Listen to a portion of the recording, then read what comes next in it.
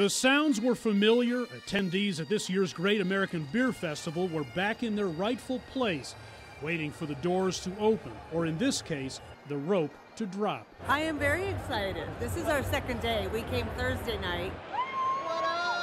It's been 3 years since beer enthusiasts made this walk to booths where this year 2,000 different beers were on offer.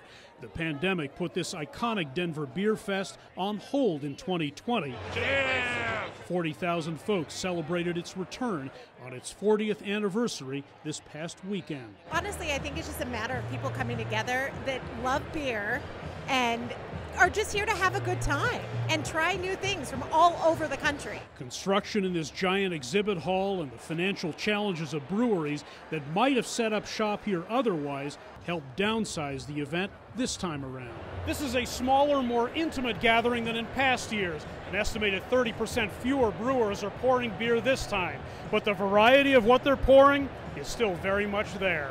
Willy-nilly. There is no strategy. All you do is just grab your cup and try not to drop it. Number one. There's truly a style for everybody. Ann Obenchain is with the Brewers Association, which puts on this festival and whose members have been buffeted by a turbulent economy over the past few years.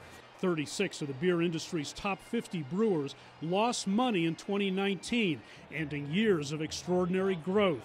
Then came the pandemic, which caused many bars and breweries to close.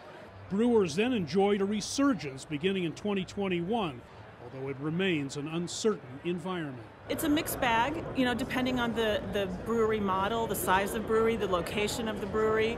A lot of draft sales are coming back at the brewery as people are going out more. Let's say if you want to create a small pile of money with a brewery, you start with a big pile. Clint Brown recently converted an old bank into a brewery in New Jersey. It's years out before you can make any money on a brewery between the capital expenditure of equipment, cans, canning equipment, employees. His passion makes his investment worthwhile. I spend most of my time in breweries anyway.